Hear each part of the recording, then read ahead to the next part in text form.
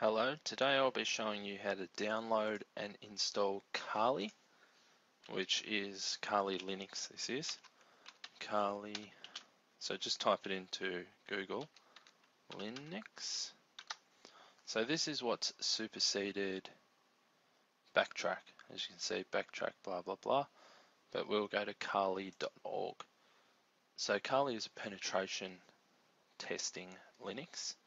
So now this is the website, and you got your downloads, documentation, community. I'm going to click on downloads. You can register for the what do you call it, the newsletter, or I just want to download. So now these are your different architectures. So if you want to put it on an ARM like a Raspberry Pi, you'd pick one of them. I'm not sure which one would go for what, but yeah, I haven't got anything that's ARM. I just want i386, which is x86 architecture, and that AMD 64 is just if you got 64-bit, so that's 32-bit, 64-bit, and these two are different sort of ARM processors. And the official image, I'm using GNOME. I want an ISO, and I'm going to download it using a torrent. So now just download. Your download has started. You wait, download it there, click OK, and there it is, Kali Linux. What I'm going to give it though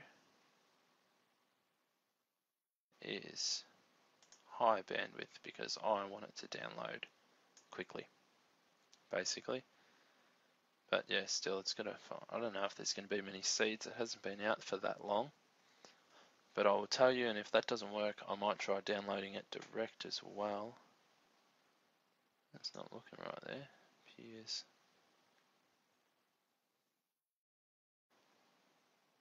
Here we go, a few are coming. Yeah, so you just got to make sure you have a torrent client. I'm using uTorrent at the moment to do it, and yeah, it looks like it's starting to get a few, and yeah, it'll pick up speed, yep, as it will. Okay, I will come back once it is downloaded. Alright, see you guys. So as you can see, Kali is finished downloading. If you right click on it and go open containing folder, you have the ISO. So I can either burn this to a CD, use it to make a bootable, what do you call it, USB drive, which I might show you how to do in another episode. And but today I am going to use it to make a VMware virtual computer. So all I'm going to do is create a new virtual machine for this using that installer disk. So if I go downloads, Kali ISO, it's Linux, it's a Debian I believe, and I'm just going to call it Kali. 20 gig should be plenty. I'm going to give it 2 gig of RAM, just because I've got plenty to spare. And also it's going to have bridged connection.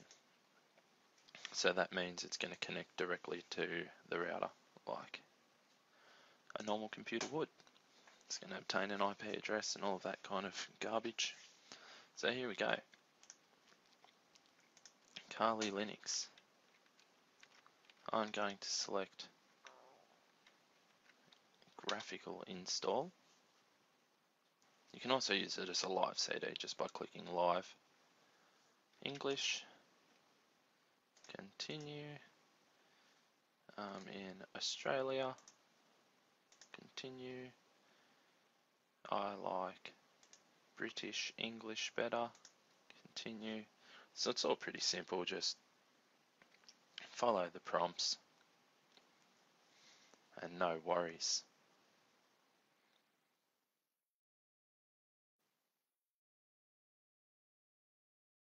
So now you just need to set the host name for this system. Now, I do not like using names like Jaken or Bob's Hack Machine because these are identifiable. You do not want to be identifiable when penetration testing. You just want to give it a name like anything. It could be that, but I like ones that are easy to type in. So we just go easy type. And people will just think, what's easy type? You can also be really tricky and go network storage. Let's not put a space in there either because it's Linux and sometimes Linux doesn't like that. Let's go network underscore storage. Oh, go back. We can't have an underscore. Just call it NAS then. We don't have a domain that we're configuring to. Root password. Put in your root password.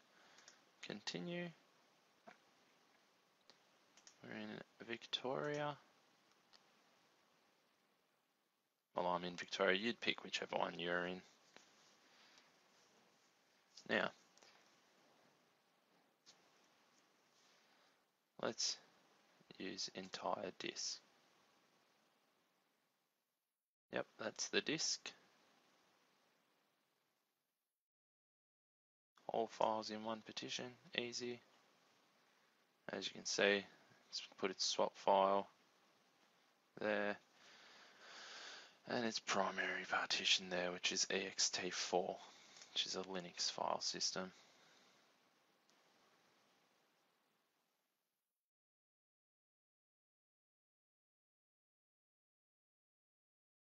We want to write the changes to the disk.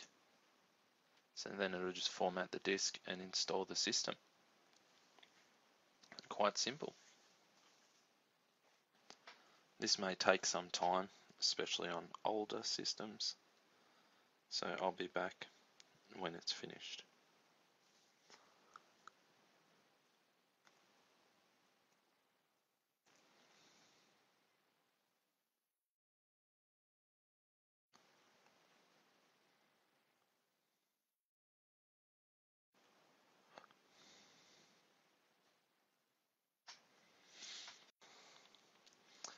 So now it's come up asking if I want to install the Grub bootloader on the hard disk, which we do because otherwise it's not going to boot to this operating system, because that's just basically the thing that tells it what to do when it turns on. So it loads the boot process of your Linux installation.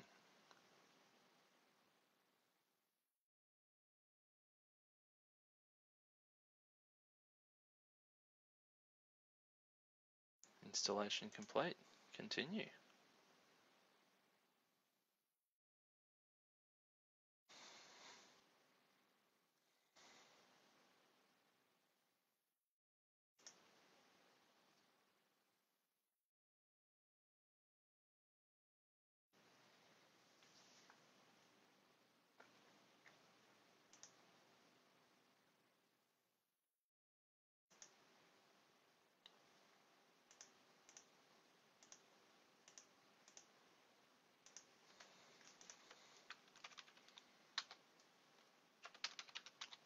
So there you're just going to need to type in your root password and user as root, which is the default user. So here you go, this is Kali Linux. So under here you have your normal things that are, your terminal, your root terminal, or just the normal stuff that's in Linux. I don't know exactly what that is, but your internet. So yep, it comes with this web browser, iSweasel. That's your browser inbuilt. So here are the security tools under Kali Linux. As you can see, there's lots here. I'll go into them in another video. This is just basically it. Office. So as you can see, it's connected. Should also have internet messaging, desktop sharing. Yeah, here we go. Places, network, connect to a server. It's just your normal average stuff. Alright, thank you. See you later.